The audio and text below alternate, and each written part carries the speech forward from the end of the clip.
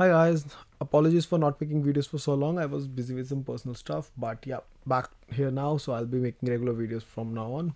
So we'll be discussing the problem C from codeforces around 851 that was rated for Div 2. The problem's name is matching numbers, and the problem states that you are given an integer n, pair the integers 1 to 2n such that each sum of matched pairs is consecutive and distinct. So what they're asking us to do is that we have numbers from 1 to 2n.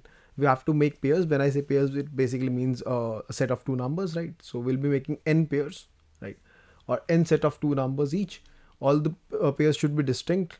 We cannot repeat the elements, that means. And also every pair should be such that the difference between the last pair and the current pair is actually 1.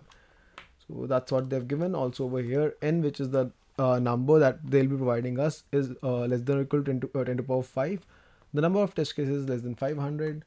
So that's cool. So it could be the scenario that we are unable to construct a pair. In that case, we'll simply print no. In case we are able to like come up with a pair, then in that case we'll print a yes followed by the pair itself or all the pairs. For example, over here, let's look at 2. So if they have provided n is equal to 2, that means the number we have is 1, 2, 3 and 4, right? So are we able to make a pairs with that? So answer is simply no. However, if n is equal to 3, then we are able to make pairs with that. So we'll print a yes and then we make the pairs. So over here the pairs are 1, 6. 1, 6 has a sum of 7. 3, 5 has a sum of 8 and 4, 2 has a sum of 6. So we have sums 6, 7 and 8 over here. So this is a valid answer. So I think with that the gist is done. You understand what we want to do. So let's get started with the intuition behind it and how to solve it. So let's firstly talk about the sums, right? So we are given numbers that are, okay, a second, yeah. Okay, so the numbers are 1, 2, 3, 4 up to so on to 2n, right? So what would be their sum? The sum actually is n by 2 into 2a plus n minus 1 into d, or the sum typically can be written as n by 2 into a plus l, where this is the first term, this is the last term. So over here the number of terms are 2n actually. So I'll write 2n divided by 2. The first term is 1, the last term is 2n. I'll write it like this. This would get cancelled out. This would become n into 1 plus 2n. Good. Now when we'll be making the pairs, so the pairs would be like x1 y1, then we'll have x2 y2, x3 y3, so on. However, the only condition over here is that the difference between the sum of x1 y1 and x2 y2, so x1 plus y1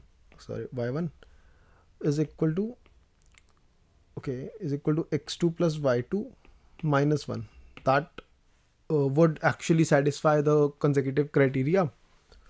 So what I'll do over here now is that I'll say also for all of these terms the sum would exactly be this, because all the numbers would be actually written when we are computing this. So the sum technically would be the same for both of these scenarios. So what would be the sum over here? So the sum over here can be written as the number of terms are n, right? Because they are pairs and we have n pairs in total. So total number of terms are n. So n divided by 2. What is the first term? We don't know it yet. So we'll be using the formula n by 2 into 2a plus n minus 1 into d. Right? Cool.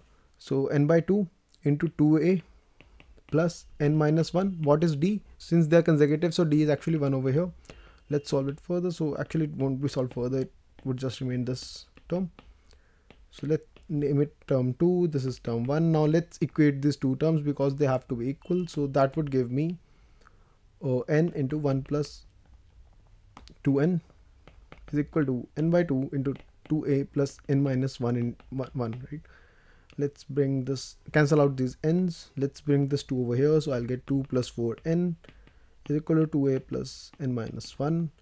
Let's bring this minus 1 over here. So this will become 3. Let's bring this n over here. This will become 3n is equal to 2a, or in other terms, a is equal to 3 plus 3n divided by 2. Now since a, which is the first term, which would actually be equal to x1 plus y1, right? This has to be an integer. We are not dealing with fractions, right? So that would mean that 3 plus 3n should actually be an even term. Only then it can be divisible by 2, right? So 3 plus 3n needs to be even. Now we are adding 3 to this. Now in what scenario can we add 3 to a number or odd number to a number and the final number is even? So as we know that odd plus odd is the only case where we get an even, right? If it's odd plus even, then also it's a odd. It's a even plus odd, then also it's a odd, right? Even plus even is obviously even. Over here this number is odd, so hence this number also needs to be odd. Now 3n would be odd if n is odd, right? So this is the basic thing. So the first condition we are able to get over here is that if our n is even, then answer doesn't exist. So this is basic stuff. If this happens, we can simply print a no. If this doesn't happen, we can print a yes, and then we'll have to compute the answer. Now I hope up till this point everything is clear. Now how do we print the answer? Now there are multiple ways of doing it. However, I stumbled across a very intuitive version, or when I was writing down the equation, I was able to come up with a few approaches. But this one definitely was the most intuitive thing to do. Now let's say my n is equal to 5, right? So the numbers we are having is 1, 2, 3, 4, 5, and 6, 7, 8, 9, 10. Now let's try to write it in such a way that these pairs which are being formed actually have an equal sum, right? So that would be 1, 10, 2, 9, 3, 8, 4, 7, and 5, 6, right? All of these terms now have a sum of 11. Cool. But if everything has a sum of 11, then in that case my condition that every terms, so let's call it the pair S1, this is S2. So I wanted that S1 is equal to S2 plus 1, right? Or S2 is equal to S1 plus 1. Now this equation won't be satisfied. So what can I do with this? Now let's just say that first term itself is 1 and 110, right? So let it be that way. Now if I consider the next term to be 2, right? As we are getting 2 after 1, right?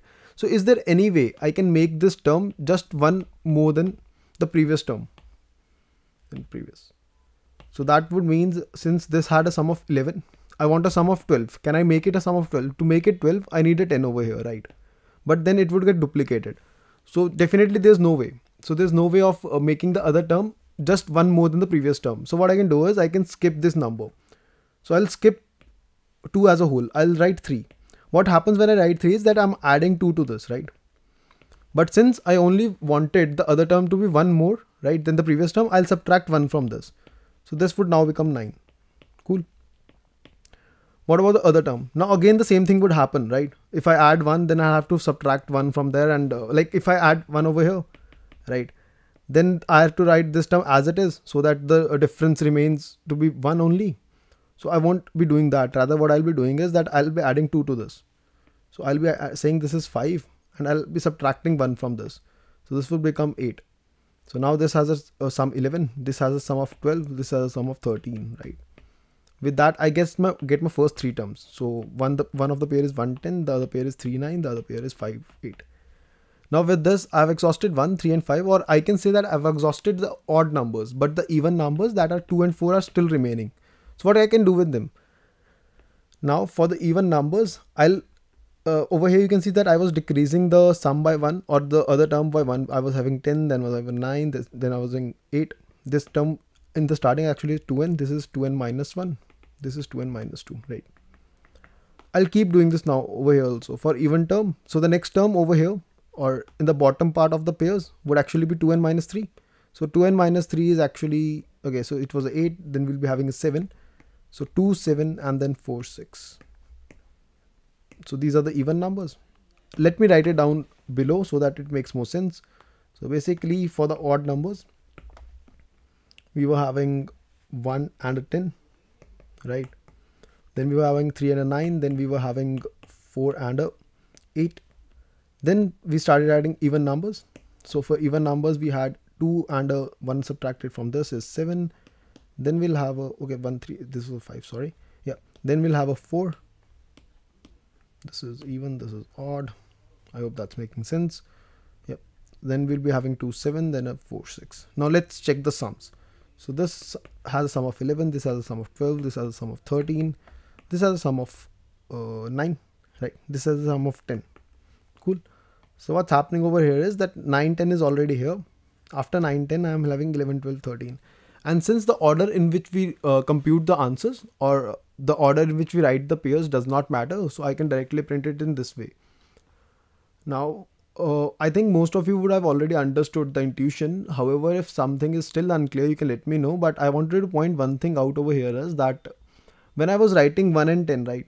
So the main idea in order to consider 3 over here was that if I was picking the next term, that is 2, right? So if I'm picking 2, then I'm simply adding 1.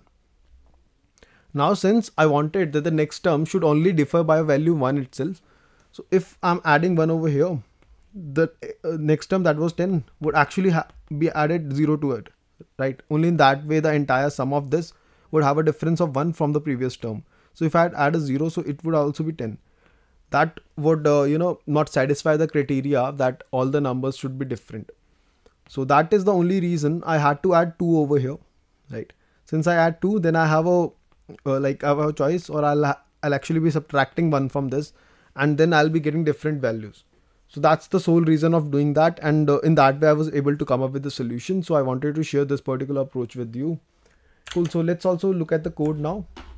The code is fairly simple. Cool. So this is the code right over here.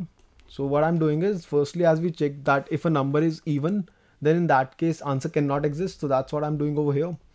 After that, I'll print yes, because if the number is not even, then the answer definitely exists. I just need to come up with the answer.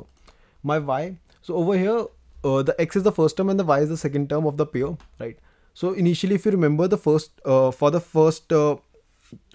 pair itself, the second term is actually 2n, right? And in each iteration, I'm actually subtracting or decreasing the second term by 1. So that's exactly what I'm doing over here. Firstly, I'll be starting with the odds. So odds are 1, 3, 5 and so on. So this loop is actually calculating the odds. So I'm printing the odd numbers followed by y, and then I'm decrementing my y. Y is actually the second term of the pair. Similarly, then I'll be calculating for the even numbers, and I'll be doing the same operation with y. I'll be decrementing y in each term. So cool, that was it for the solution. A few people requested for this solution, and I think that this was a pretty interesting and intuitive problem. If you were not able to do it in the contest, don't take it hard on yourself. It generally happens. This was not something that requires knowledge of some complicated DSA, but just some intuition based. So sometimes it clicks, sometimes it doesn't. I don't know if I actually appeared for this contest, would I have been able to solve it or not. But yeah, cool guys. Let me know if you have any questions. I'm always more than willing to help you out. Bye bye.